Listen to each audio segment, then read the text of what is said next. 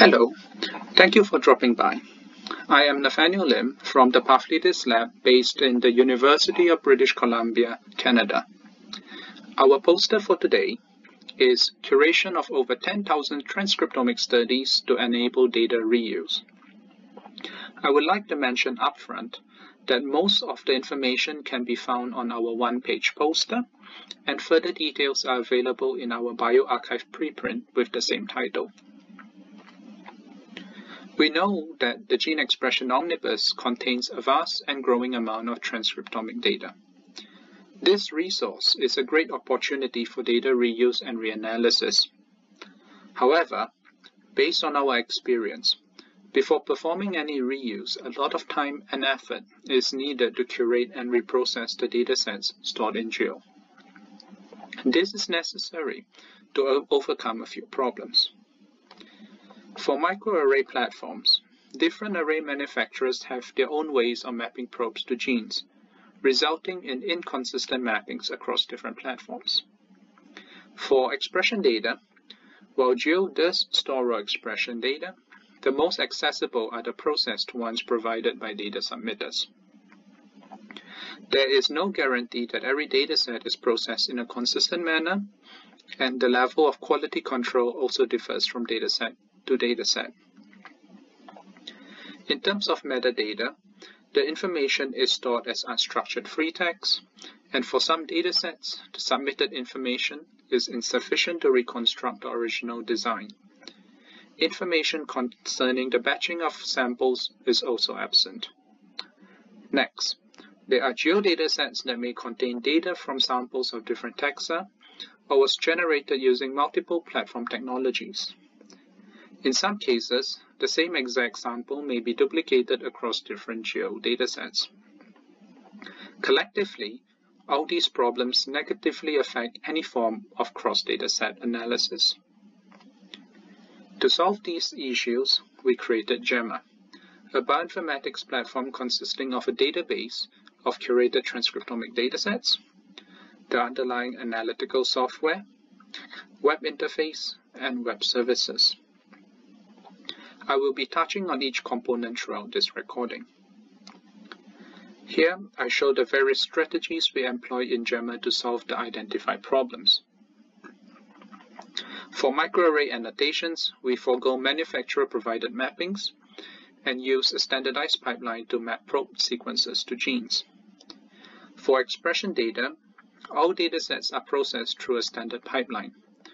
Also, as far possible, we reprocess the data from raw data files. Batch effect correction and outlier removal is also performed as necessary.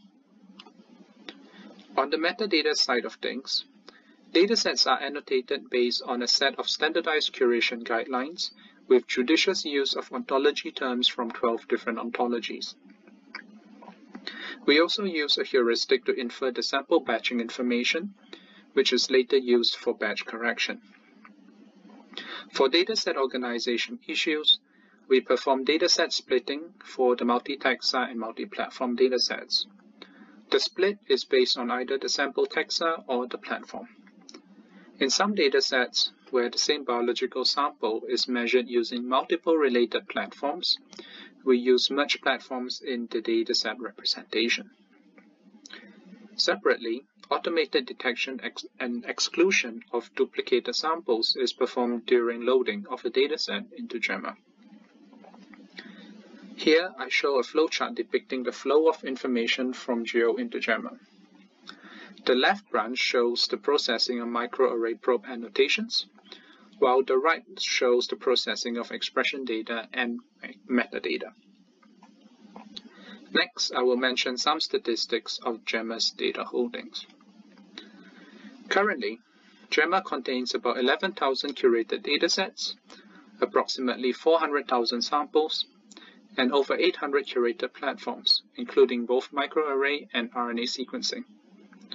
12 ontologies are used during metadata annotation, for a total of over 54,000 topic annotations across datasets, with the average dataset having about 5 topic annotations. The topics covered by GEMMA datasets are wide-ranging. Here I show some examples of ontology terms with the plotted values being the number of associated datasets. The examples are thematically grouped, with panel A being various tissues, B and C being various cancers and neuronal disorders. The curated data and metadata in JAMA is publicly available. Users can view and download information from our webpage. For programmatic access, we have a REST-compliant API and a companion R package to wrap the JSON output as R objects. Here are the links for the website, web service, and R package. The links are also available on the one-page poster, and I would like to mention again that a preprint of the same title is also available on bioRxiv. Now, for future work, we will continue to maintain and update JAMA software. We will also continue curation of more datasets into JAMA with a greater focus on those that are neuronal related. System support for single-cell RNA sequencing datasets, particularly those with biological replication, is currently being planned.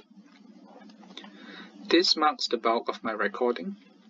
On behalf of my fellow co-authors, I would like to thank JAMA users around the world for their feedback and suggestions, Geo and Geodata submitters for providing a rich source of data, and ontology developers for creating the ontologies we use.